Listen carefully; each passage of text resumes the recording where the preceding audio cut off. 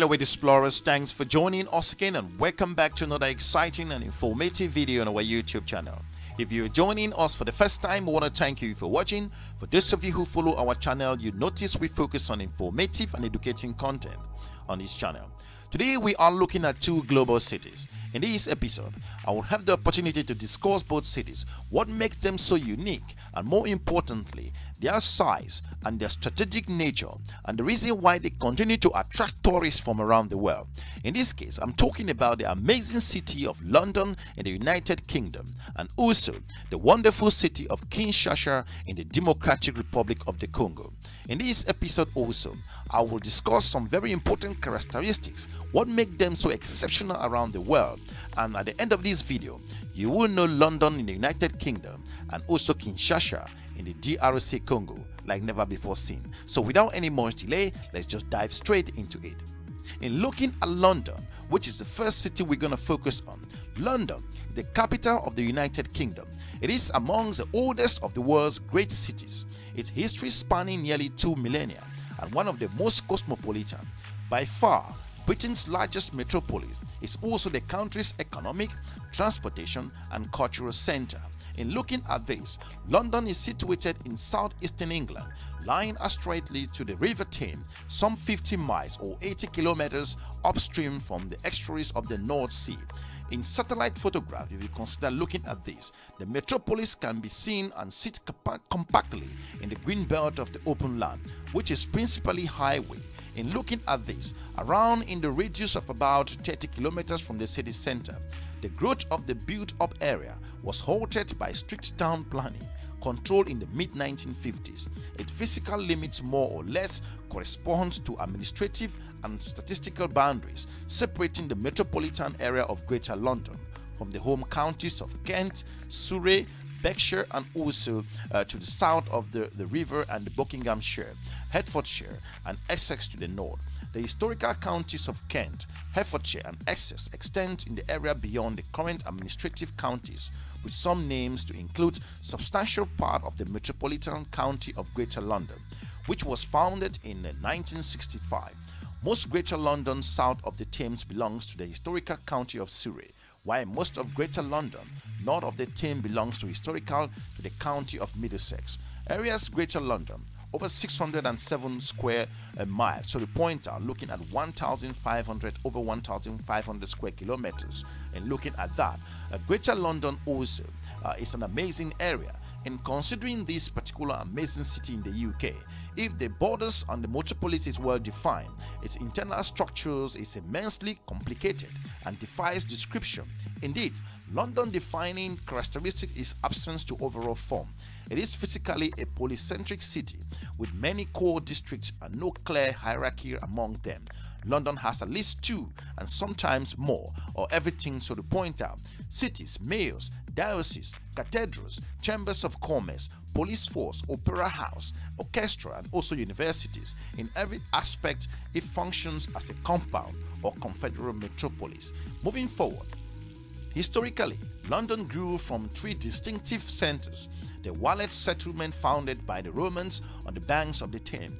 It is the 1st century CE, so to point out, today known as the City of London, the Square Mile, or simply the city facing it across the bridge on the lower grade of the South Bank. The suburb of the Southwark is a mile upstream of the Great Southward Bend of the river. The city of Westminster, the three settlement and the distinctive complementary roles. London, the city developed as a center of trade, commerce, banking. Southwarks and also Borough became known for its monasteries, hospitals, inns, fairs, pleasure houses, and great theatre of Elizabeth London. The Rose, so to point out, since 1587, the Swan of 1595, and also the world's famous Globe of 1599, so to look at that.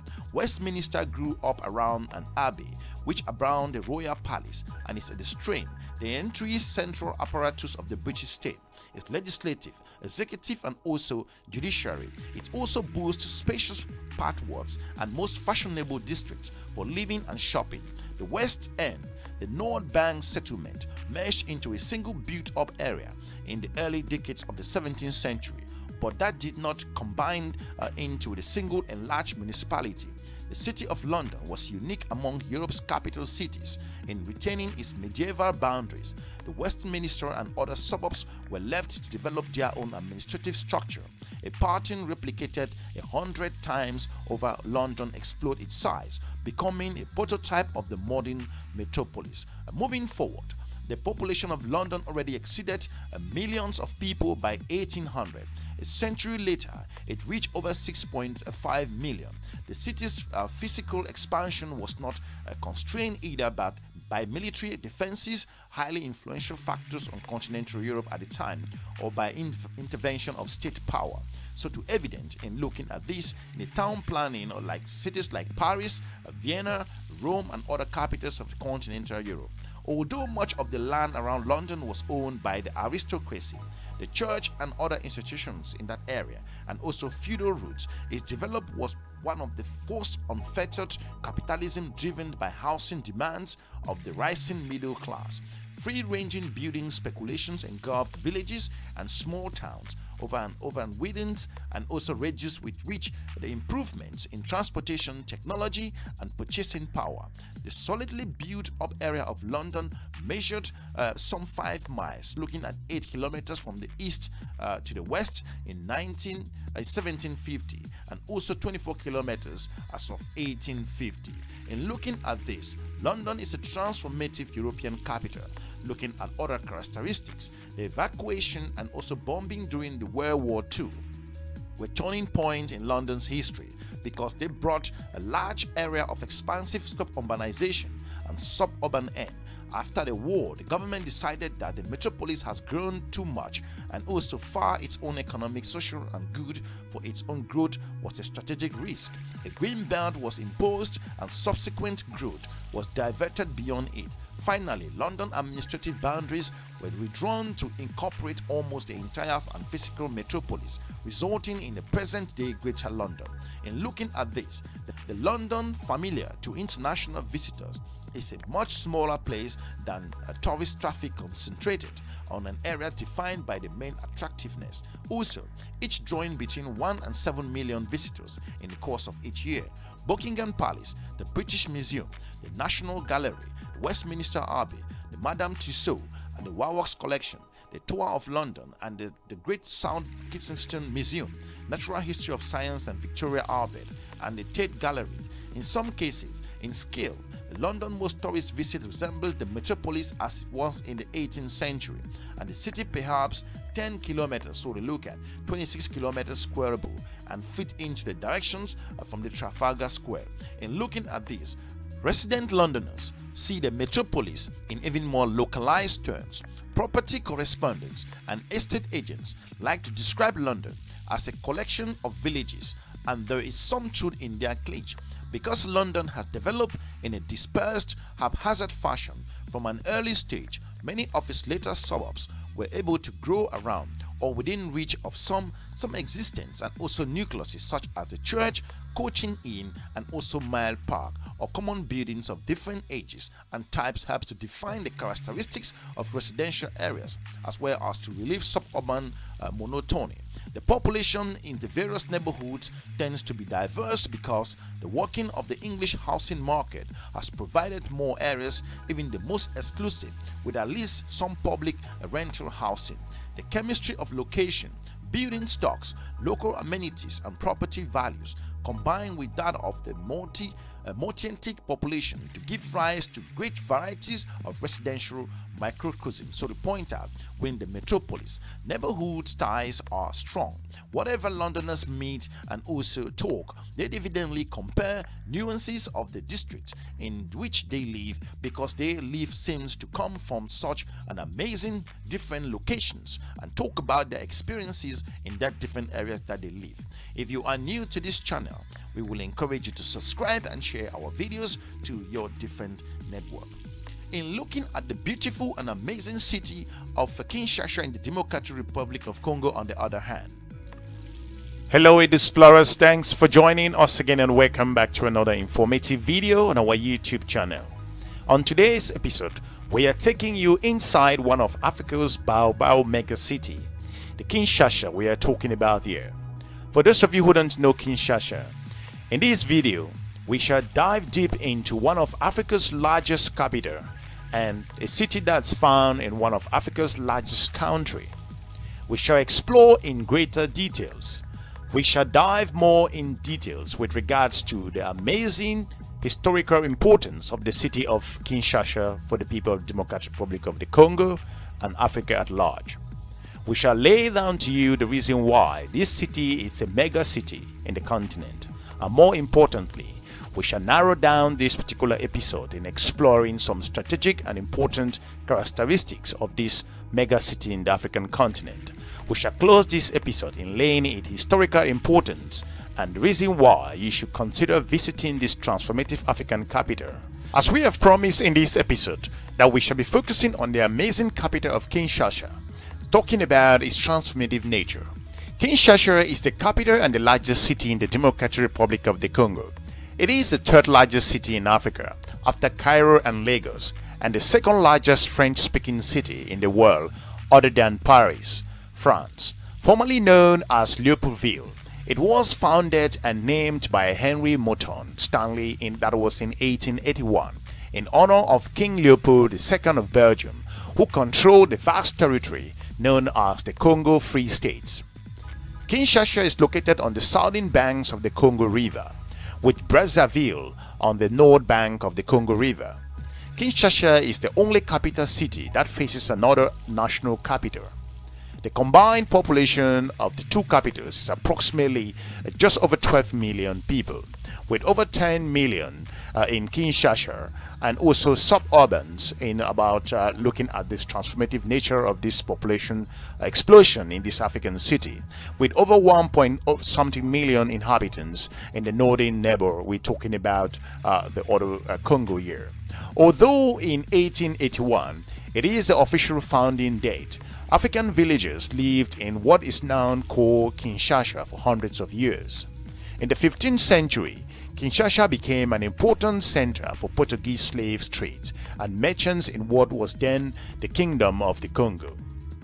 If you consider the way this transformative African nation has become, considering its beautiful capital, Kinshasa is a mega city in the African continent, considering its capacity in drawing business and also its historical importance. The area began to grow when Belgian colonial officials arrived at around 1881. As of 1898, a rail line linking the coastal port of Matindi and Leopoldville, leading to the city's rapid development. By 1920, when Leopoldville was named the capital of the Belgian Congo, it had a population of approximately 15,000 people. Looking at the way the transformative nature in considering the historical nature and importance of this mega city in the continent of Africa, Leopoldville has slightly over 400,000 people when the Congo gained independence in 1960. The city-like countryside was soon divided by a 5-year civil war. As of 1964, Mobutu Sese Seko, the army chief of staff, seized power and declared himself president of the nation. Mobutu provided a stable, if often brutal government to the city and its nation for the next 3 decades. As part of his Africanization policy, he renamed the city Kinshasa in 1966 after the village of Kinshasa, that's the Kinshasa then, which once stood on the other side. Kinshasa became internationally famous as of 1974, when it's October 30th, it hosted the world heavyweight boxing title fight between George Foreman, the title holder, and Muhammad Ali, the successful challenger. If you are new to our channel, we will encourage you to subscribe and share our videos to your different network. Although Kinshasa was almost famous for corruption and violence during that period during Mobutu's reign, it continued to attract newcomers from throughout the nations and also people flocking into Kinshasa in looking at its transformative nature. The city was the financial and manufacturing center for the Congo and the place through which you're talking about most of the diamonds, copper and other natural resources were processed. It It also became the major intellectual center of Central Africa, with flourishing communities of musicians and also artists. If you consider this transformative African capital, talking about Kinshasa here, even after Mobutu Sese Seko lost power in a civil war and fled Kinshasa as of 1997, there has been little progress in other aspects. In general, the economy has revamped in a number of ways. Kinshasa, talking about its important capacity in the country of the Democratic Republic of the Congo. It's an economic hub, so to point out, it's attracted businesses and companies, mega corporations from all over the world that have established themselves in this mega African city. The economy in a different way has its own challenges, but again, the people of Democratic Republic of the Congo, focusing on Kinshasa in this episode, have transformed their capital. In looking at this, managing large population increase in a number of ways, of course, like any other African capital, with unemployment and other challenges affecting the country, we are looking at how the Congo, we're talking about Kinshasa in particular, will be emerging itself as a strategic hub, considering an international airport and also other mega businesses that are making sure that employment is being created as is the main port of entry into this mega African country. If you are new to this channel, we will encourage you to subscribe and share our videos to your different network. If you look at Kinshasa, it is home to University of Kinshasa, considering that Congo Protestant University as well, and the National Pedagogy University. It's also the medical and major center for the Congo. Other institutions include a law school, an archaeological museum, a sports stadium, and a tropical disease research center. Since the official language of Kinshasa is French, if present population trend holds, the city is expected to overtake Paris as the largest French-speaking urban area in the world, considering that moving up to 2024 to 2025. Thanks very much for watching EDUSPLORER. If you are new to our channel, we will encourage you to subscribe, share our videos to your different network. That's all what we got for you with regards to this amazing African capital. Kinshasa just has a lot of attraction for those of you who plan to visit. There are a number of things you could do while you are in this city. We encourage you to check your travel plans to Kinshasa. It is a beautiful and a mega African city that will transform and wow your experience when you spend time in this beautiful capital in the African continent. So we want to thank you for watching. We encourage you to watch our other episode on our YouTube channel. We also like to know if you are from the DRC Congo or you have visited this particular African capital. We would like to know what your experiences were. Otherwise, we'd like you to drop a comment to us and let us know if we were spot on. If you think that we've left out something, we would like to hear from you from the comment section.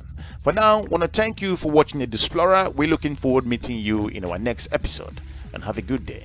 Bye-bye.